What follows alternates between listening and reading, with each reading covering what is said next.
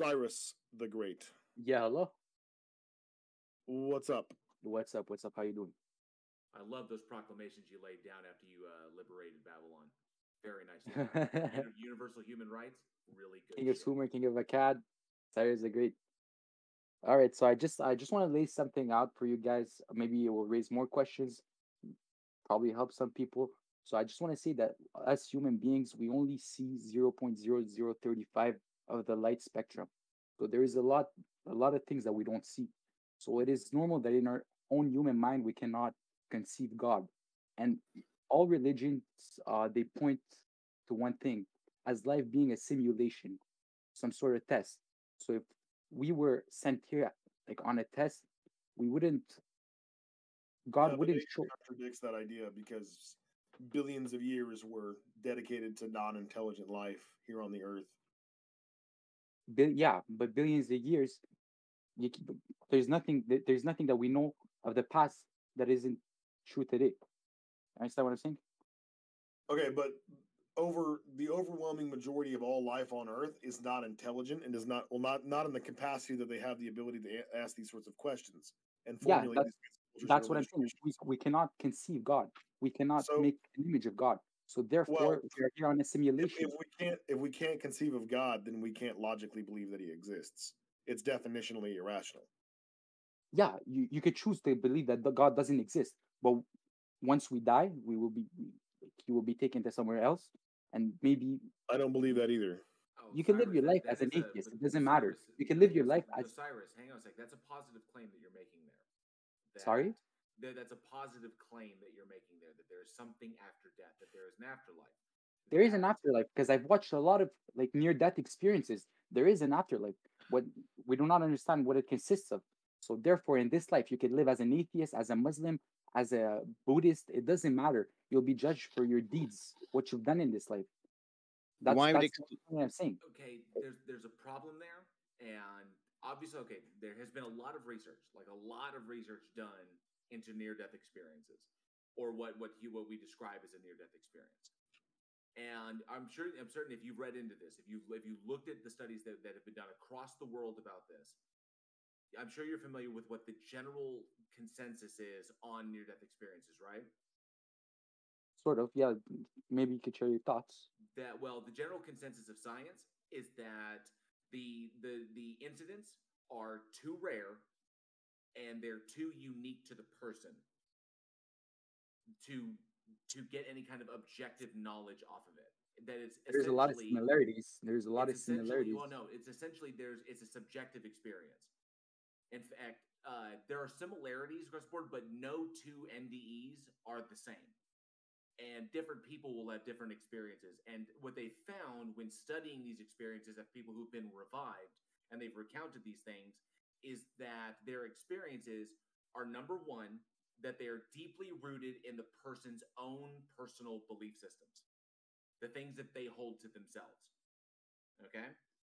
And so they found that NDEs actually have a regional similarity. So near death experiences studied in North America actually differ from near death experiences studied in India and near death experiences studied in Africa and in Japan and around the world. That there is actually a regional impression upon the outcome of the NDE, which means that the conclusion that they came to, number two, is that oftentimes they function like memory.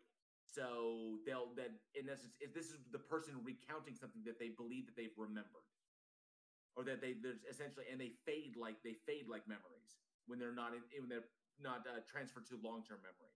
So what people they have concluded is that it really is no more. We can't get any more information. Say it's nothing more than a hallucinogenic experience informed by the person's belief structures, triggered by the onset of chemicals in the brain at the moment of death or prior to the Yeah, but moment I of just death. want to add something else. Us, the brain, our bodies, we're electricity. We're light, basically. Yeah, we are in our bodies, but our brain functions through synapses. And between those synapses, it's electricity. And us, as being of lights, light is sort of eternal. And God created us as beings of light. So that's what I'm saying. Those memories, everything relates to life. See, that's another positive claim. Do you understand where brain electrical impulse, where it comes from? Like what the center of it is? Because we do. We do understand where it comes from. Yeah, okay, but I'm gonna ask you something else. No. Where does it come from, Cyrus? Like, how does the brain generate this stuff? How do neurons fire? How do neurons fire? It's through synapses. What is the process? What is the biological process behind this? Because if there literally is one thing, if I take one thing away from your body, your brain will cease to function outright. It's the cerebellum. No, it's the ability for your cells to generate energy. It's called adenosine triphosphate. If your cells cannot generate energy, then neurons cannot fire. Okay, but you're right about that. Okay, but this doesn't change the fact. It's not that we're made of this. It's that we have cellular structures that are able to metabolize sugar and create energy via ATP. And that ATP is what allows our bodies to generate the energy to function. If you remove that one little thing, the body will cease to function completely. It'll cease to function, but as I said, your soul, it's light. It's not ATP. What? No, there's no light there. And the electrical impulses within the brain are generated by the neurons. Okay, I'm gonna ask you another question. If all things that are alive, they do have a heart, but what makes your heart beat? We don't have a battery. No, right? It's the brain telling the heart to beat. Well, it's sorry. There is a nerve that allows the brain to communicate with the heart, and the heart itself is an involuntary muscle. It's an involuntary muscle. That's the function of the heart. There's no energy. There's no battery. There's no energy that makes your heart beat. No, there is energy. There absolutely is energy. That is what that ATP does. That's what ATP does. It allows your cells to generate energy to do things, to actually live and function. Like one cardiac cell, just one cardiac cell, obviously doesn't beat. But if I put all the cardiac cells into position, like all of them together, by their genetic chemical interactions, boom, I have a heart, and that heart beats. And that beat is regulated by impulses from the brain. So there's just another thing I want to talk about. So as I said before, we only see 0.0035 of the light spectrum. How can you think there's nothing like above or something more that we don't see? Because we've created tools that allow us to see in other spectrums that our eyes can't. Well, here's the thing, Cyrus. Anything that we do see or will observe in nature is natural. I don't see any reason for supernatural explanations because they don't actually explain anything. They're just a cap to put on inquiry. If I want to know how something works, right, just telling me that it works doesn't inform me of anything. Have you ever seen somebody conduct a magic trick with a deck of cards or some sort of illusion? Yeah. And if you ever ask them, how did you do that? And they respond with magic, have you learned anything? It's perception. It's usually tricks of exactly. Okay, but Cyrus, if you say, how did you do that? And they respond with magic, have they informed you how they did it? No, most of the time, no, but it's some of them, yeah. Hold on. Can you provide an example of when they say magic and that actually explains how they did it? How they did it? Magic doesn't exist. It doesn't. There you go. Okay, well that's fine. But that doesn't. Yeah, but the supernatural in general doesn't explain anything. It just defies all mechanisms and conventions of human thought, so that we can't conceive of it or think about it or rationalize it. But it exists.